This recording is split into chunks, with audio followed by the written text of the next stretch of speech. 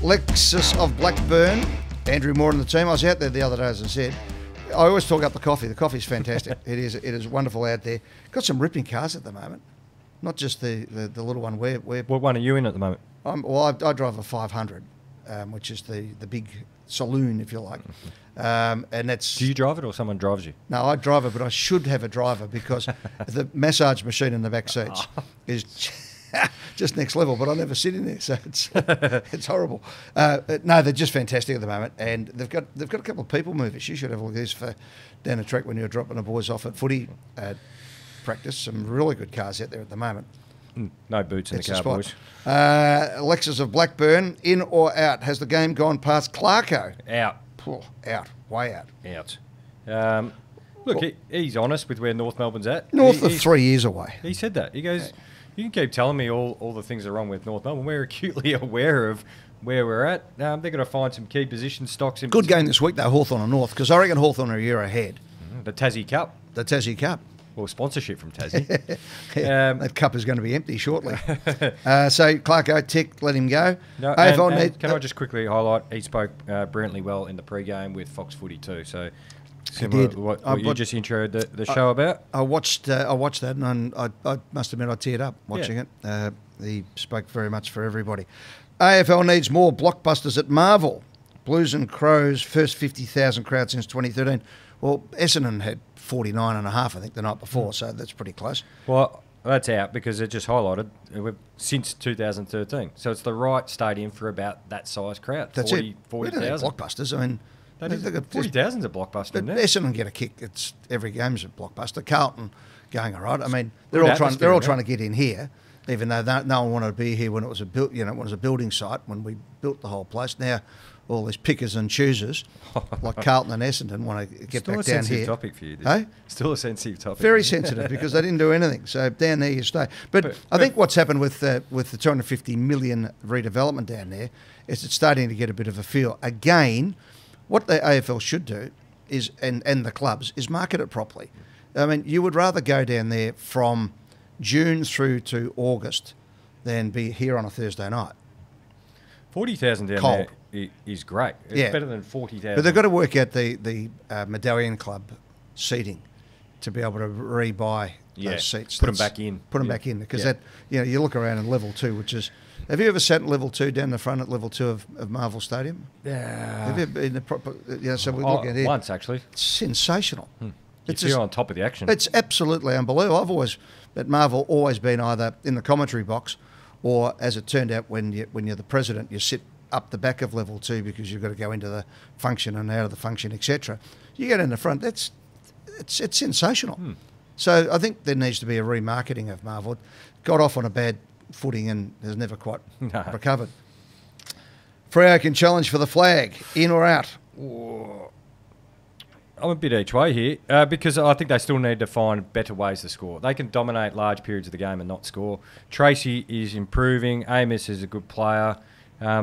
They just haven't found the way to hit the scoreboard. You've got to kick more, don't they? When they dominate the game. Yep, okay. Everyone is sick of the Cats being... out! Out. Out. It's good for footy. No, it's great. It's great for footy. Do you know someone had a go at me going... you're always too kind on the Cats. You say they make the finals every year. It's because 17 out of the last 20 years they've made the finals. It's a pretty safe bet. But that was always the thing about the Pies. We played in grand finals all through my life. I didn't ever win them when I was a kid, but we're there every week. You played in a preliminary final, a grand final. It's good value for money. You'd like to win a few more, but they've been good value, the Pies and the Cats over the duration. And Sydney Swans. I mean, have a look at the Sydney Swans. What they've been able to do, given what they are set up to be, and that is the vanguard of New South Wales expansion, the fact that they're thereabouts just about every year has been a mighty effort for them. Great development, great for football. Yeah, well, they argued for the academies, and they get a bonus from that, but they've developed them well, so I don't have any problems with that, as long as everyone gets a fair crack at it. But I think it's been wonderful what they've been able to do, and your mob, GWS, have become a real club too. What's the difference in the last few years, apart from you? Nothing to do with me. And the coach. Good good players, good people at the club. Development, they've really doubled down, especially in the last 18 months as well. Your recruiting seems to have actually got big-bodied but strong of mind players. Yeah. Sometimes when you get these young kids who are, as we said, the kids who win the best and fairest every year, sometimes they can be rats as well. And that's not casting aspersions on anyone who's been before, but it just seems at the moment that it's a very steady professional club. Yeah, good senior players who have been there from pretty much the outset, most of them. When you Cornelio, Kelly, Green, to name a couple who have been there for and who fought through adversity too. Ward as well, probably a couple are missing, and then ones who have really come along over through the journey. Sam Taylor, Brent Daniels. They've got a good core group going at the moment. Okay, we've sort of spoken about this. So Tigers, better to get some picks this year and just rebuild their club. No, I don't think they've got it. I don't think they've got a say in it. I think exactly how they've been going. They're giving everything a great crack. They'll knock over a few sides like they knocked the Swans over. Yep. But it's kind of funny. He's getting to actually see the full list on display. He's going to get, as they say, a good audit of his club. You better ask this one because I've got the answer to this.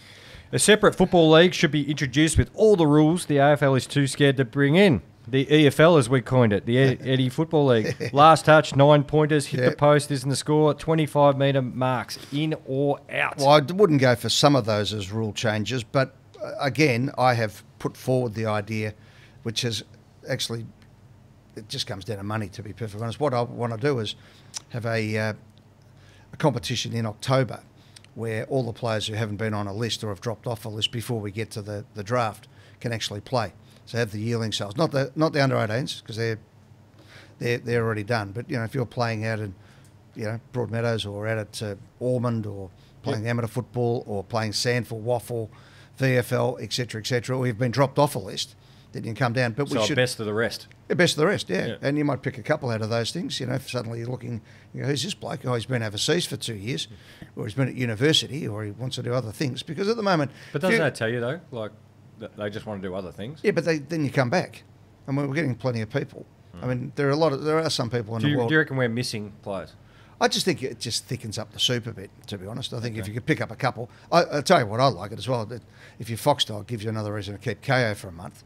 It's true. Or you're watching it on Channel 7 or somewhere. But I more to the point, we're missing many though. I just reckon what it does. I think there is a missed opportunity in really promoting the VFL, Sandford, Waffle, and even the local leagues. Yeah, I'm all for promoting those competitions. So that's there. I mean, just not compulsory. No, I just don't know whether we're missing the talent because the ones who are but I'm looking I'm trying to get more content for football. Okay.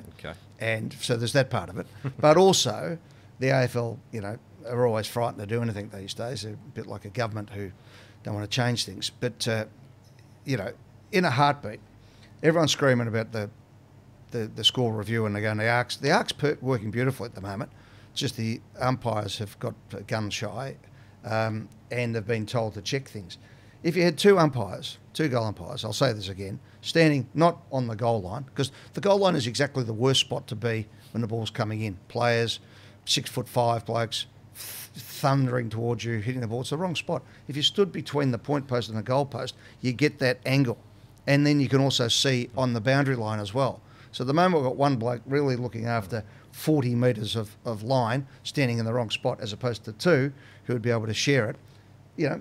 Maybe we get to the situation where last touch between the arcs, as it was back in the old days, old days, because these things have all been there before. And you can do that in this competition. And I reckon after 2 weeks, well, they're doing the Sandford. Yep. No one even notices it. You'd be wondering if anyone doesn't like it. They can email us, Eddie and Jimmy, I reckon, I said get rid of touch. Everyone, loses their mind. Except that's exactly what happened last week. We got rid of touch. Got touched 3 times that ball, or two and a half. No, you don't have me there. No, I don't have you there. But that's right. You'll like everything, mate. Eventually, you'll. Or you think you'll wear me down on the touch one? Well, it'll just happen. It happens every week. It won't happen. No. All right. Well, we might not change the rule, but it actually happens every week. Happens all the time, and the more we get the technology in, the more we realise what a fool's paradise we've been involved in. Yeah, I'm not big on rewarding What? Incorrect skills. Okay, If so you- what? If you're not good enough to have your kick get away, but Well, I someone's go the fine. other way. If you're not good enough to smother it, why are you getting the benefit? The bloke with the ball Well, you did. should always be encouraged. Bloke, woman, Yeah, right? just get rid of it correctly. Well, get rid of it correctly, but at least, what about going in and getting it? We'll Pretty get to simple. that. 2 options: Right? kick and handball it. Well, there's that. Yeah, but yeah, right. Ask Jimmy. These have come to us from 9 Facebook or X, which is Twitter. When do we actually just call it X and forget the Twitter? The artist it's a bit like formerly the known as- 666. When do we just give the free kick? At what stage do we have I don't to? know. I don't think people are embracing Elon's X. Well, if you're on it, you're on it, aren't you? Daniel says, when should a goal umpire be dropped from a game? Bloke in WA should be stood down for at least 2 obvious ones. My take, bring in the umps from the ammos. Yeah, I don't know about that. I've given the answer. They have 2 goal umpires. Well, the AFL hung the goal umpires out to dry a bit Yeah. by saying, hey, Yeah, the threshold, just go mate, upstairs. it's the same thing every week, though. You tell them the balls are too slippery, and they all know, so they're all out secretly testing them at Sharon at the moment. We've said it for 4 years. I mean, when does it sink in? They're a bit slow to act. Well, but they go, oh, yeah, well, we've got to get this fixed before it costs somebody a grand final. Well, goal umpires cost us a grand final in 2002. Score review is good. 1-1 for you in 2009. No, we still would have won, mate. Yeah. Have a look at the final margin. Yeah, well, yeah, but the game, the ebb and flow of the game changed it. Are you going to claim the one that hit the post in our grand final Well, 2011? you won it, so don't worry about it. Yeah, see, exactly. We But won. Don't worry about it. I haven't looked back on that game, so Yeah, I need to go back and have a look. I'll bring you in a Thanks. videotape. Yeah, thank you. Play till 3/4 I'll tell you time. what, though, the score review is good for sponsors. Yeah, but that's not the reason for it. No, though. but it is good. It is good for sponsors. Well, I wish it was, wish I had a bit more of that action going around. Yeah. Get a cut. But that was part of the reason. I mean, we actually paid for the all the infrastructure by the sponsorships. So that doesn't come for free. And if we're going to move into the next stage with the chip and the ball, that doesn't come for free either. And people got to realise it's technology. Anyone who's ever been driving down the highway and suddenly, your map goes somewhere else. It's not foolproof technology. I mean, look at our mate Elon. Every time he sends a rocket into space, it blows up at the moment. They seem to get to the moon in 1969. So it's not foolproof, these things. I think That's Elon why will we be need- all right. That's why we need 2 goal umpires. Anyway, you know who first brought up 2 goal umpires? Ron Barassi in the mid-70s. That's how long. Anyway, Joe, what would you think about North Melbourne playing games in Bendigo each year, similar to the Bulldogs in Ballarat? Potentially expand their supporter base right through that corridor. Well, I'll have first cut this. I think North should be in the north of Melbourne, and that is out past Milestone Ground, which was their zone, Broadmeadows, Calcallo, Donnybrook, all into that area, just as we need to get Hawthorn to doing the right thing, go to Dingley. And so I'd change some of the old VFA teams I'd get Narry Warren involved. We've got to be where the people are, as Jack Dyer said, mate. No use being where the ball ain't. And inner city Melbourne ain't where it is. It's well catered for. We've got all the clubs in there. But I'd love to see North at Arden Street. Yep. But I'd love to see them out in the northern suburbs. But Bendigo is a rich, traditional place. It used to be Carlton's zone. Golden Square for Golden Carlton. Square, all those places. So once Tassie comes in, of course, the Tassie factor will dry up. But North Melbourne used to have a strong connection with the Murray region, the Murray Bushrangers. They VFL side for a while there were the Murray Kangaroos. Yeah. And I know Wangaratta Rovers have had Mick Nolan, John Byrne, to name a couple. That was one of their big recruiting zones through the O&M, the Ovens and Murray. They've got a connection piece there. So, But, mate, if I was North... Be North. Be North. I mean, the north of Melbourne at the moment, where I grew up, it's 90-something. At my old school, apparently, St Dominic's Broadmeadows, 98% of the school speaks a different language at home. It's like Western Sydney. So guess what happens there? You've got access to all of them under the academy rule. What's it called again? Next gen. Next generation. You'd just be out there, wouldn't you? Yep. Non-stop. It's like having your own academy. Yep. You can actually go out there. But that's where there needs to be. And if they don't want to do it, somebody should get hold of it, because the north of Melbourne, I used to go out there. I think I've told this story on Anzac Day. My brother was the local member of government out there, so we'd go out for Collingwood Essendon, and he's an Essendon supporter, and Sheeds would come out, or the Bombers would send somebody, and I'd take a player out. And the kids out there loved it. There wasn't a goalpost in sight.